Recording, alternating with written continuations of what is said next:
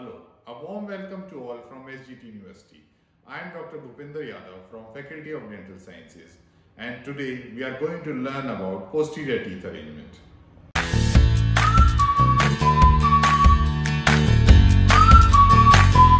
Before starting with your posterior teeth arrangement, you have to ensure that following markings are marked on your mandibular cast.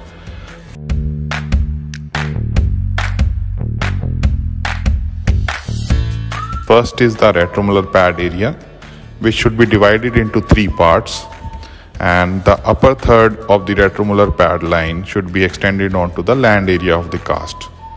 Also, the center of the ridge, which should be extended on the cast.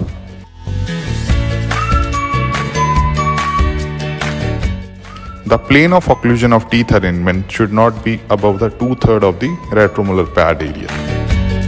The maxillary, lingual or the palatal cusp should be centralized over the midline.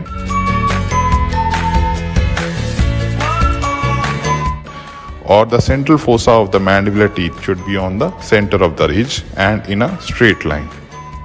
It ensures denture stability and reduces the fulcruming force during function.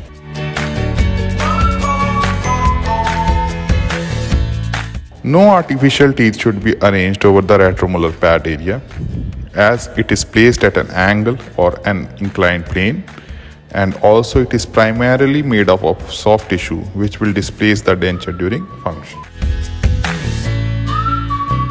When we place the central fossa of artificial teeth on the midline, it places them on the center of the ridge, so all the masticatory forces are directed vertically onto the center of the ridge, and also the teeth are placed in a neutral zone. Neutral zone is an area where the forces of the tongue are balanced by the forces of the cheek musculature. So if the teeth are arranged in neutral zone, they will resist the displacing forces much better than if the teeth are arranged buccally or lingually.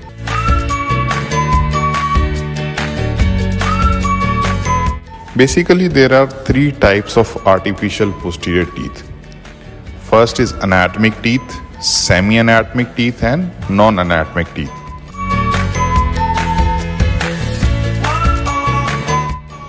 Anatomic teeth have cuspal angle of 33 degrees, similar to that of natural teeth. They are used for patients with aesthetic concern, coordinated jaw movements, good ridges and relatively young patients. Semi-anatomic teeth have a shallow cuspal angle of around 15 to 20 degrees. Non-anatomic teeth have 0 degree cuspal angle, and they are used in patients who have severely resolved ridge, jaw size discrepancies such as class 3 patient, uncoordinated jaw movements, or patients with poor neuromuscular control. After finishing the arrangement of maxillary and mandibular anterior teeth, we start with the maxillary first premolar. The central fossa of the first premolar is in a straight line, and the long axis is parallel to the vertical when viewed from the front and the side. In horizontal glass slab relation, the buccal cusp touches the glass slab, whereas the palatal cusp is 0.5 mm above the glass slab. Maxillary second premolar is arranged almost similar to the first premolar. That is, the long axis of the tooth is parallel to the vertical when viewed from the front and the side.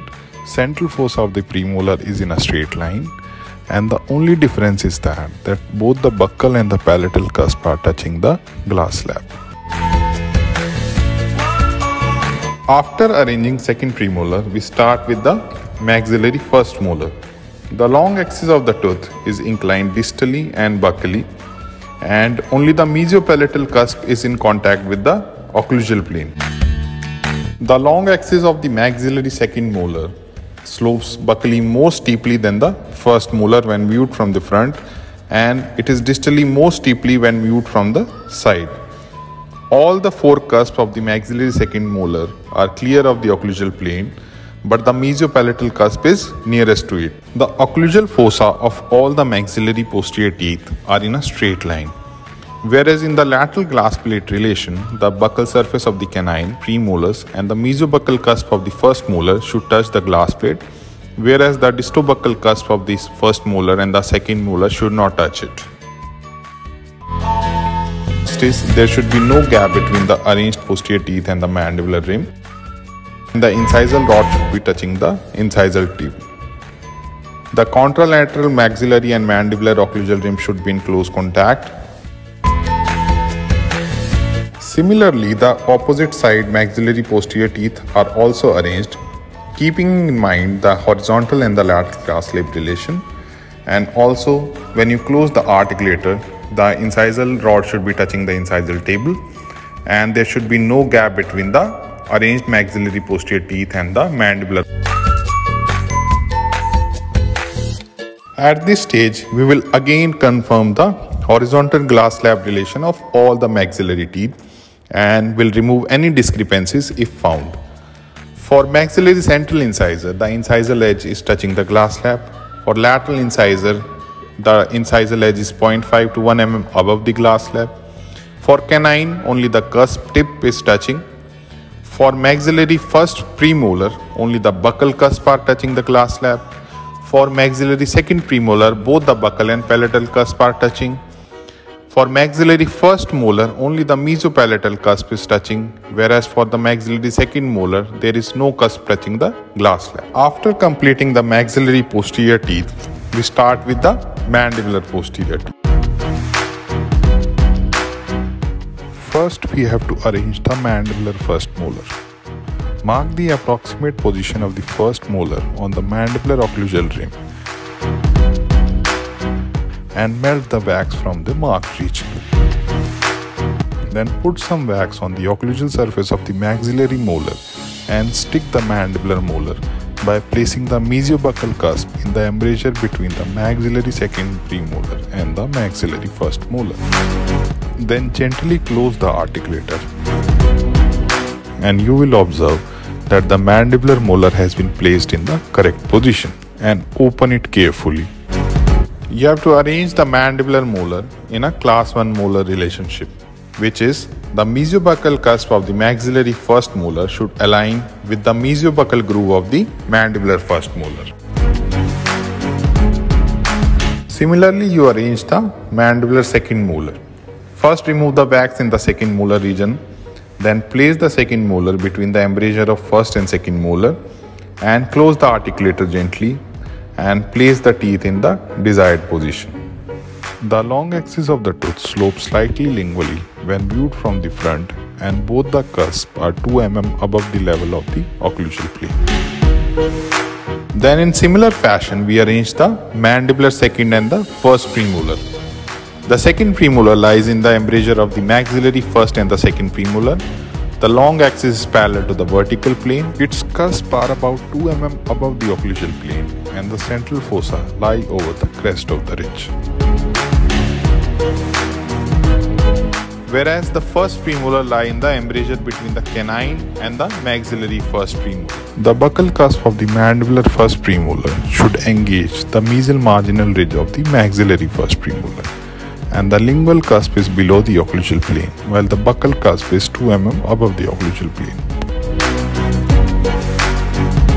After arrangement of mandibular first premolar, you will finish off the arrangement of posterior teeth of one side, and you have to check for the following points. There should be no gap between the opposite side mandibular rim and the maxillary posterior, and the incisal rod is touching the incisal table. Central fossa of all mandibular teeth are in a straight line over the crest of the ridge and should not lie above the 2/3 of the retromolar pad area. Similarly, we arrange the mandibular posterior teeth on the contralateral side, keeping in mind the principles discussed before in the video.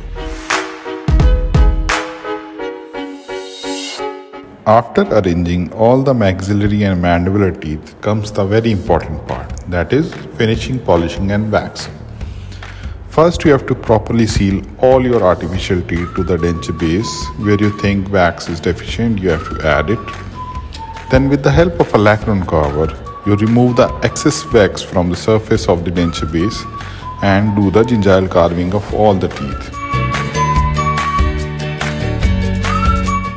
In the process, remove all the wax from the labial, palatal, occlusal and lingual surface of the artificial teeth.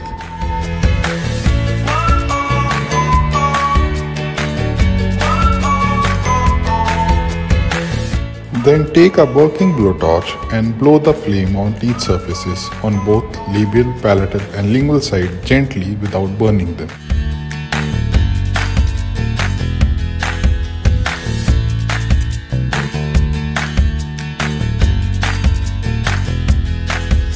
Then dip the denture base into cold water in a bowl and wipe the surface with moist cotton, and you will observe a shining surface on your teeth arrangement.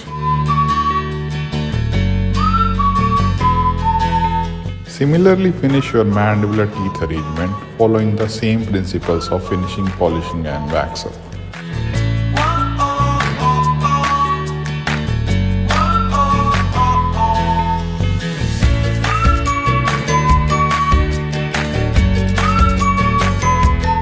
The finished and polished maxillary and mandibular denture base with teeth setting are placed on the articulator, and you should observe for any wax on the facial, lingual and the occlusal surface of the artificial teeth. Also look for any air bubbles on the wax part of the finished setup. Finally, before submitting your teeth setting, you should recheck for the following points in your setup. First is, check for the anterior overbite and overjet, and look for any type of crowding or rotation in the anterior region while you are busy arranging your posterior teeth. The central fossa of all maxillary posterior should be in a straight line on both sides. Same applies for the mandibular posterior teeth, which should lie on the crest of the ridge. The incisal rod should be touching the incisal table, and the incisal pin should be in the right position. Finally, check for the glass slab relation of the maxillary posterior teeth, and also check for the occlusal level of the mandibular posterior teeth. You are always confused that whether the tooth is of right side or left side. So now I will tell you about how to differentiate between right and left side artificial teeth. Maxillary central incisor is the first tooth which you arrange in your teeth setting. The central incisors can be distinguished on the basis of their incisal edges. The mesial incisal edge of central incisor is less rounded or sharper than the distal incisal edge.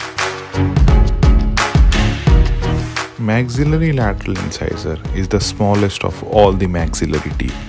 The right and left maxillary lateral incisor can be distinguished on the basis of the mesial and distal surfaces. The mesial surface is longer than the distal surface. Also, the incisal edge of the mesial side is more sharper than the distal side.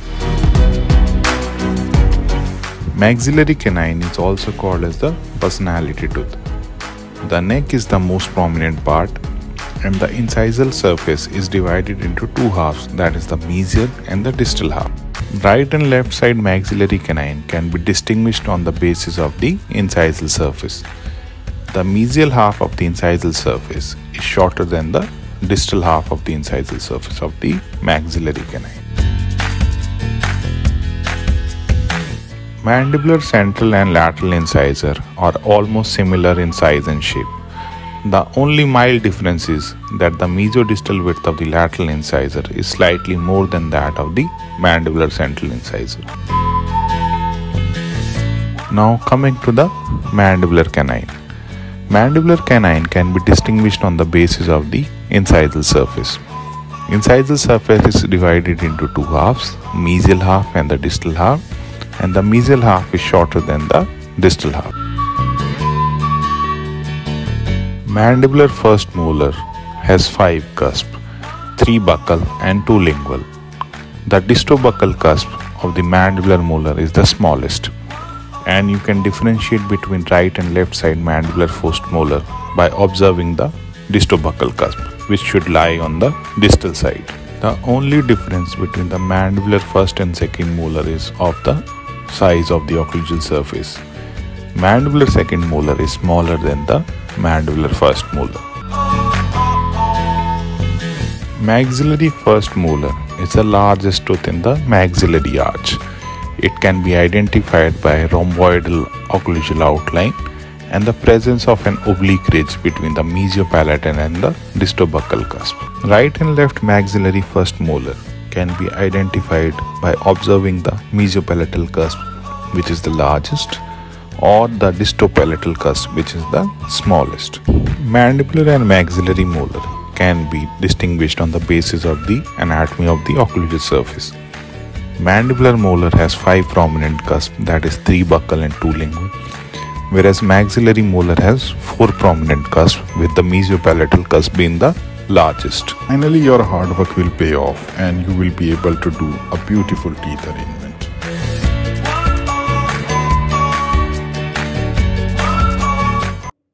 So today we covered about posterior teeth arrangement. Next time we will going to cover some other topic. Till then, keep learning, keep growing. See you next time.